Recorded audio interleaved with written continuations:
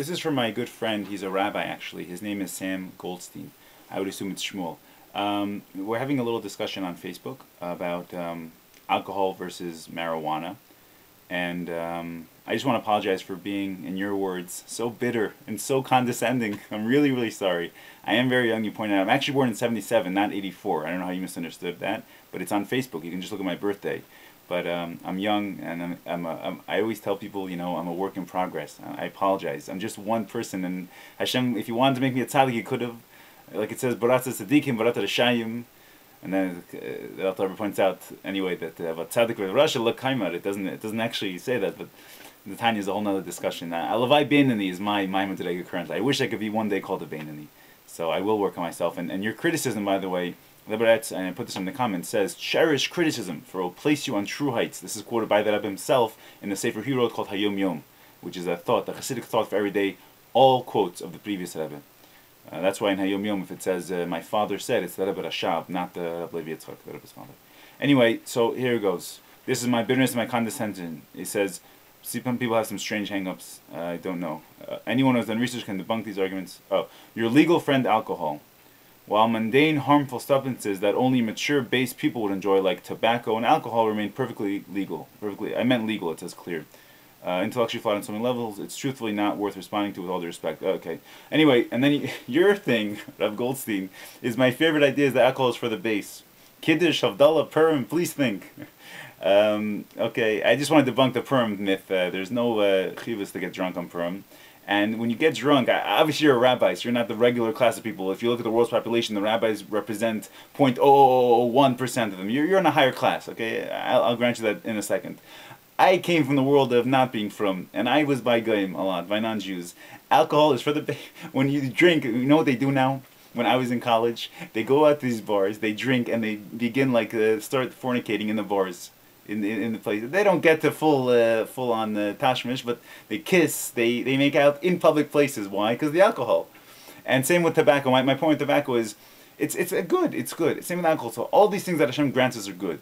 It's everything in moderation. But alcohol, the reason people drink it nowadays, they're not yeah, we have to make kiddush on it. And this is actually a very interesting thing, because alcohol is a known poison to the body. It has to go through the liver. It has to be digested. It's a known poison. But Hashem commands us to make it on wine. For those who can't, we make on grape juice.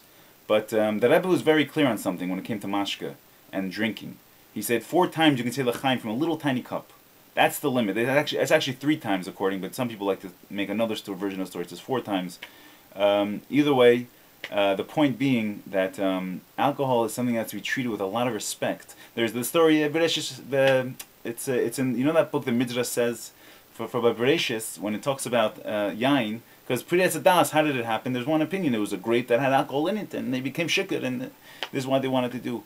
Also, Neach and his sons. It's a big aveda what they did. He planted a vineyard, the first thing. He gets a lot of mussar from the Chachamim on this. I'm sure you know. You're a rabbi. I don't have to tell you the Torah. What else? Alcohol. Alcohol leads to frivolity, generally speaking. Generally speaking. Okay. Now, the point is, it says that you drink one time, you become, this is a medrash. You drink one time, you become bashful like a lamb. 2 times... it goes on to animals, and it says you drink 4 times. 4 times you drink, you have 4 drinks, you become brazen like the pig, something like this. A very hard lashon, and okay, it mentions there the dangers of drinking. It's all over in the Torah, and you should know something. I know you don't think Muhammad was a prophet or a special man or anything like that, or maybe you do. I'm not sure, but by them it's asur. It's completely asur, because they saw after so many years what does alcohol do to a person. If you had a society that was alcohol-free, do you have any idea how much you would be able to accomplish? And I'm sure you're aware, even though you're a rabbi, you've probably looked at American history briefly. This was the constitutional amendment banning the sale of these products. Do you understand, if you can understand for a second, and I'll just break it down into layman's terms, what it takes to ratify a constitutional amendment is support from 3/4 of the states. This is something that no one's even attempted to get a constitutional amendment passed in years. And it was repealed. It was prohibited. There was a prohibition. You can research it. Write prohibition in Google. You'll find that alcohol was illegal in this country according to the Constitution, that which governs the entire country. It wasn't state dependent. They made it a law. So what happened was they saw that they couldn't fight this battle. It was like an invisible battle. Like people were still like, I'm gonna get shikar. What am I gonna do? You're taking my alcohol from me. So when they saw that they couldn't do it with Poel Mamish, they couldn't accomplish this goal in physical reality, then they repealed it. They actually added another amendment, and this was also very challenging, repealing the 18th Amendment. The 21st just repeals the 18th. If you want to look at the Constitution, you can take it out, check it out there.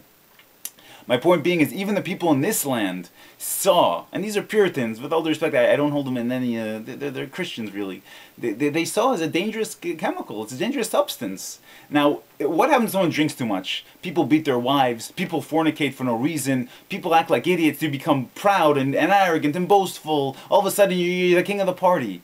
And I had a friend from high school, we had like you don't have in yeshiva, but we have high school yearbook quotes. So his quote was very funny, I think it was Scott Rosen something. Anyway, his quote was very funny. He said, do what you said you were going to do while you're sober. Do what you said what you're going to do when you're drunk while you're sober. Meaning if when you're drunk you're going to say, I ought to do this, I ought to do that. Do it when you're sober, and that'll teach you never to drink. Because you understand, you sound like an idiot when you become shikkur. It's a very, very serious thing. Now, when someone smokes marijuana, what happens? They become aware of Hashem. All of a sudden everything is beautiful, everything is magical, mystical. They want to do more, they want to daven, they want to create, they want to live. And generally speaking, these are generalities from my personal experience. Everyone has their own personal experience. So if to you alcohol makes you more spiritual, so gesund, it's legal, thank God. It's one thing they haven't, the government still trusts us when it comes to this one little thing. But if it been again to marijuana, it's not legal. What's the difference? And what kills and what doesn't kill? Drunk driving kills. People can, I'm sure when they make it legal, have a warning, please do not drive after smoking. Okay? But believe me, you can. It's not much less dangerous than alcohol. Alcohol makes you brazen. This makes you introspective. It's a much bigger, different experience. Not to mention LSD, which is this is the one thing that, it was first synthesized in 1938. It wasn't accidentally ingested until a few years later, 42, 43, by Dr. Hoffman himself. And then that was on the Rebbe's birthday, by the way, Yudalef Nissen. Then Erev Pesach, 3 days later, Erev Pesach, he intentionally took it in, 250 micrograms, and the rest is history. The famous bicycle ride through Switzerland, wherever it was, Basel, I think.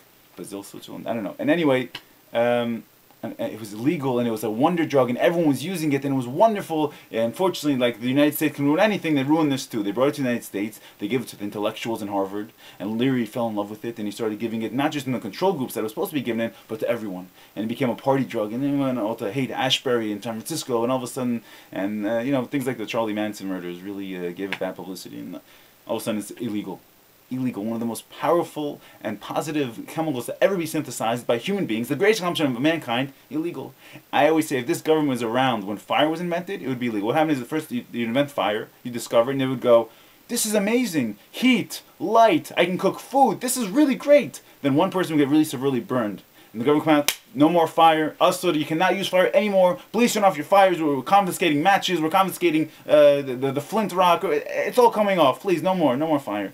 So, Rabbi, I appreciate your opinion. You're a rabbi, and I cannot argue with a rabbi because I'm just a simple Jew. And I know you have makar in Torah. I know you do. And I know your makar is stronger than mine. I'm sure it is, especially now because it's illegal. And we have to do everything we can to honor and obey the laws of the lands in which we live in. The Torah is clear on this.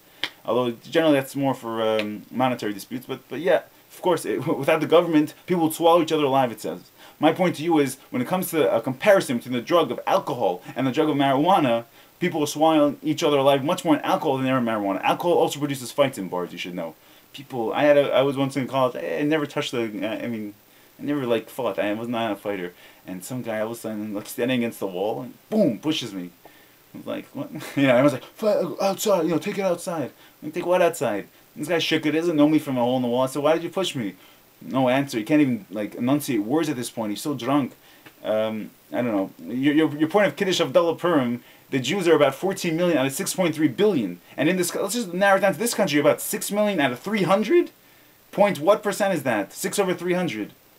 Take it out, so 3 over 200. It's not even worth getting into. It's less than 1%, I think. So, I don't know. Don't be so, when you're focusing only on your own group, there's a very negative word I don't want to say, but it means that you think your group is the center of the universe. And it's not exactly true. The Jews we're supposed to let onto the nations, but you look at, relative to the world's population, we're very small, we're minute, we barely exist.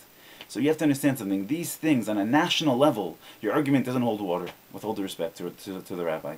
I hope this helps. I, again, welcome any and all criticism. I will try to be less bitter. Bitter is interesting. When you type, you can't tell the tone, but I'm not a bitter person. Condescending, I'm sure I am. but I'll work on it. Thank you so much, and may God Almighty bless you, Rabbi, in everything that you do, both beruchnis and begashmis, physically and spiritually.